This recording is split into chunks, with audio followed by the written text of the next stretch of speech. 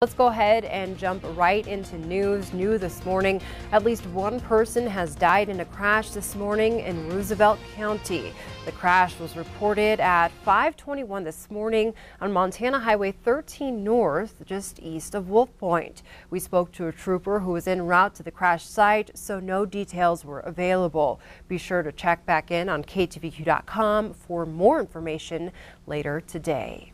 Here in Billings, a suspicious fire is under investigation on the south side. Firefighters responded to a report of a structure fire on the 100 block of Adams Street around 6:30 last night.